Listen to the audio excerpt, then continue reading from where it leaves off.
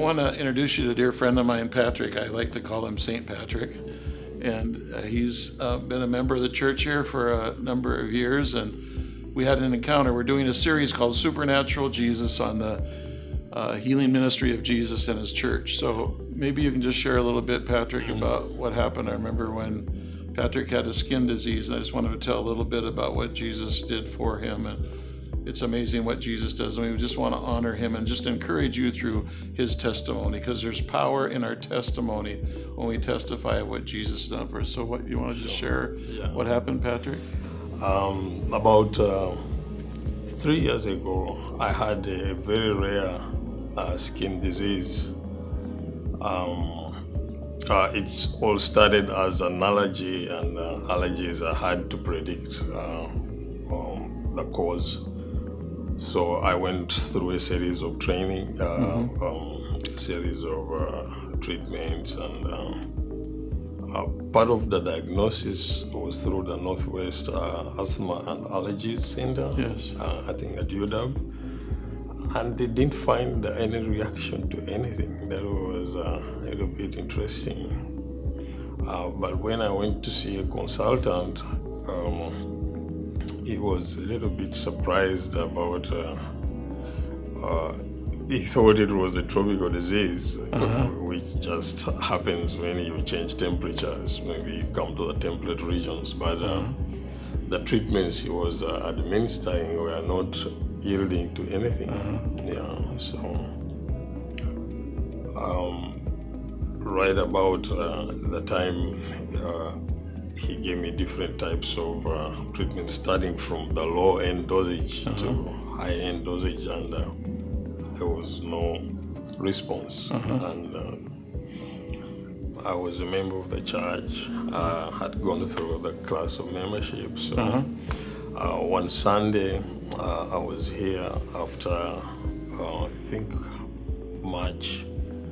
And this is March of 2017. I went up for prayers, and they actually brought anointing oil, I remember, and they put on me, and we prayed, and they said, you can go. I had the revelation around the same time. I think I was reading the book of, I think it's the book of Isaiah, and where it says,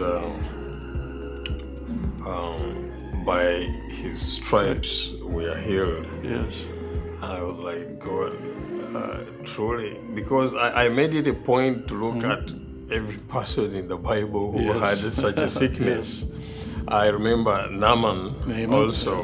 He went to the prophet Elijah, Elisha, to get treated. And interesting enough, when he was told what to do, he seemed not to think it was going to work. And I realized I'm from a humble Christian upbringing, and I realized maybe I was lost in my faith. I needed to get my faith stronger. Yes.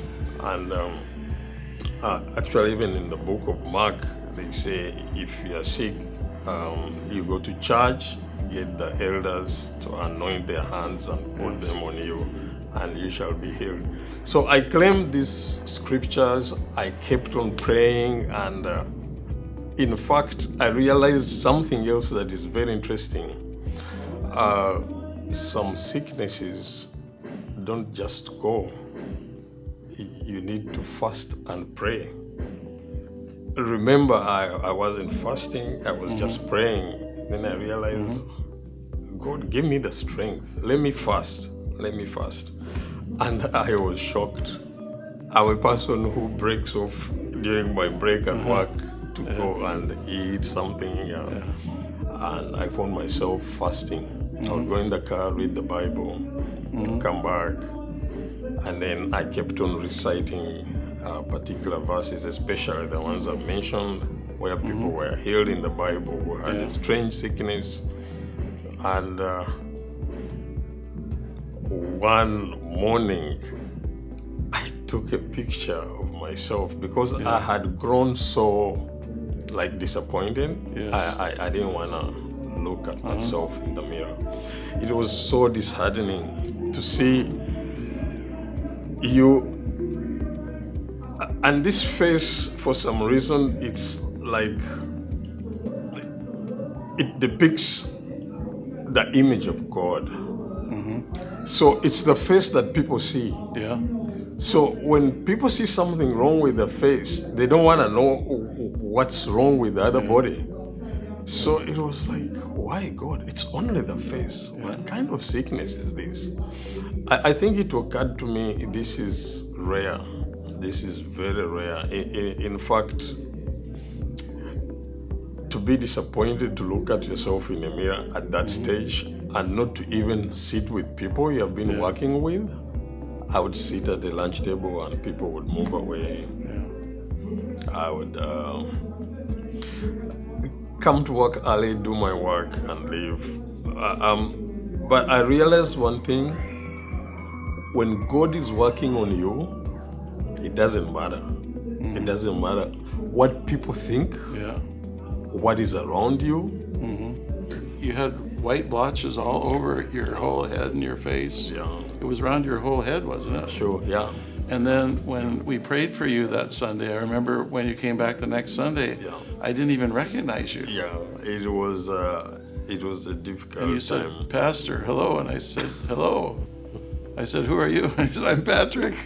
And I go, oh, Patrick.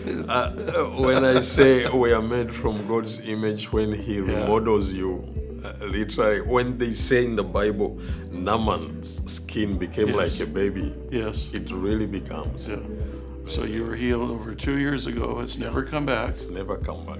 And you had like white blotches all your, it was around your whole head, right? I thought it was allergic, Yeah. All the foods now I had even stopped eating, I eat now, and I have no problem. And the doctors all they could say is, we don't even know what this is. Doctor looked at me when I was healed and he was like, amazing, amazing. I think he was lost of words. I told him, we serve a living God. Yeah. It's so amazing because Patrick doesn't know what I'm going to speak on Sunday, but it's about the atonement, about by his stripes we were healed, and how important it is to be desperate and to be humble.